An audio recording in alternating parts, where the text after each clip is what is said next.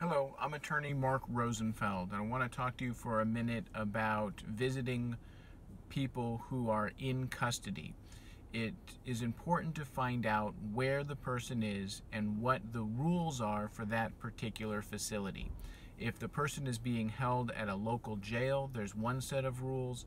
If they're being held downtown at the inmate reception center or at the central jail, there's another set of rules, and it's important to find out where the person is and where they're being held and find out what the visiting guidelines are. The visiting guidelines may change.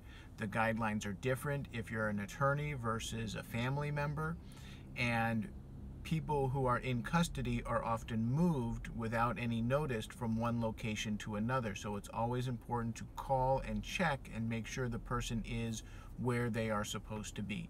If you have a loved one who's in custody, you should contact an attorney to help you, and also possibly a bail agent, a bail bondsman, to help find out where they are and how you can best go about talking or getting a message to that person.